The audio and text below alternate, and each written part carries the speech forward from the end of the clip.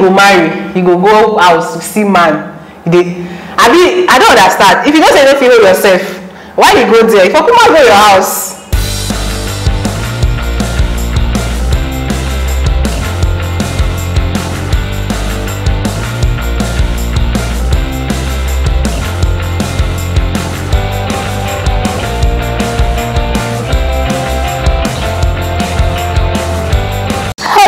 Welcome again, and this is BBNaija Bands. Did you miss me? Because I missed you. My name is Maki, and I'm here again to bring you fresh gists. You want to guess what we're talking about today? Before you guys, let me introduce the beauty queen beside me. I'm sure you've met her before, but please meet her again today. Please, let's meet you, madam. Okay, my name is Oge. This is Oge, and if you remember her from the previous episodes, the Bass Queen, she's here again today to give us more E for energy. Today we're talking about Boma, a housemaid of course, and all the drama surrounding his existence or stay in the house. Oge, there is a thing between Boma and Tega. I heard it. I feel like I saw it though. I heard it. I'm sure you saw it, but I want to hear. I didn't see it. A lot of people have said so many things, so many demeaning things. I don't know what your stance is, but let's talk about just very, let's touch small detail. Let's get our audience thirsty and hungering for more. So, what happened between Boma and Tega? Like I said earlier, I don't see anything. You just heard me say I no hear. problem. I'm sure they want to head too. Oh yeah. So wait till I hear. Story. Chill, guys. Oh. It be like say they do something, no. Okay, that's true. I don't hear that one. I hear say they do something under the duvet on top bed. Wait till be that thing. I don't know. Tega is a married housemate. So how do you feel about what you heard? For a married woman and considering our culture, Nigerian, religiosity and culture and tradition and everything, I think she just acted so responsible.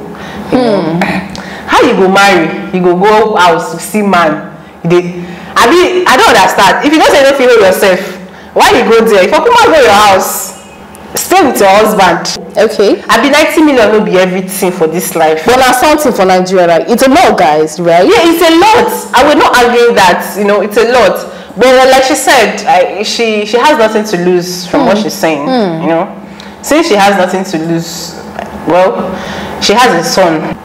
If she doesn't consider that boy, a lot of these things we do, it will have impact. You understand? Yeah. Imagine in 10 years, Jamja's classmates, no be your mama, I see her video. No be your mama be this. Okay, so I agree with you on this part for Jam's sake and all, but then we also want to live our own truth, right? We don't want to live a lie. And a lot of people live a lie, especially in Nigeria or the African continent.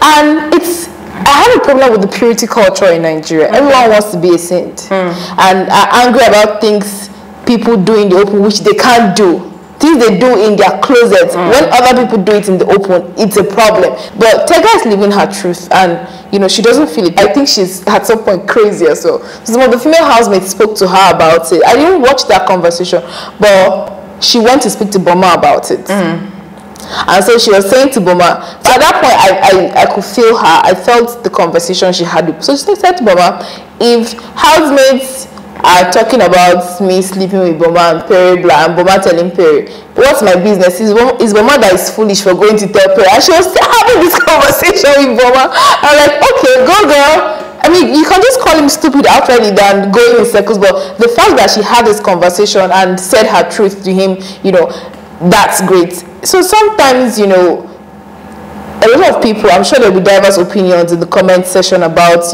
my comments and all of this. A lot of people might feel this is not our culture. It's too Western. It's this too this. But what is our culture really? And so if this is what Tega wants to do with her life, let her live her life. I'm sure that when Jam grows up, he will have his own life to live, and he cannot live in the shadow of his parents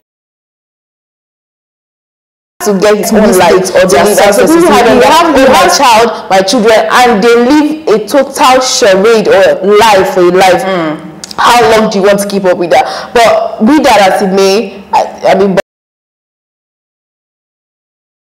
why is really not doing a great job. We have to be honest with ourselves. If our parents in some ways do not or did not, for example myself, live in the shadow of what I'm not sure would have, you know, had a serene home training, or you know, growing up with probably fairly good characters. You understand? Yeah. You know, so if you think you just want to live your life because it's your life, you're doing it, you can be rude, you can, because it's your life.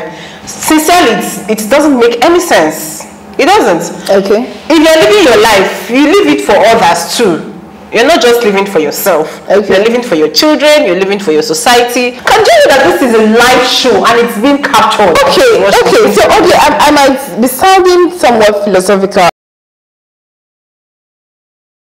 Teen Talton, nobody said staying in the house. Because we live in a society. No, we don't want to confine ourselves to that, okay? We have to be, before this particular society, when we used to have the matriarchal society, women could do what men now do openly without anyone, you know, calling them out or shaming them. But I'm just trying to say, if it's okay for a man to do it, it should be okay for a woman to do it. This is not a gender war or a male-female thing. I'm just saying whatever Mr. A is allowed to do, Mr. B should be allowed to do it. What I'm saying in general is that be you a man or a woman, if you know what is worth doing, do it. Yeah, but don't live your life because it's your life and you just want to live and be happy. Please. Okay, guys, please. I'm going to sleep here with Oge to continue with this, but if you want to see more of this conversation, there are more to this conversation and we can go on and on, but I'll leave you with a little line.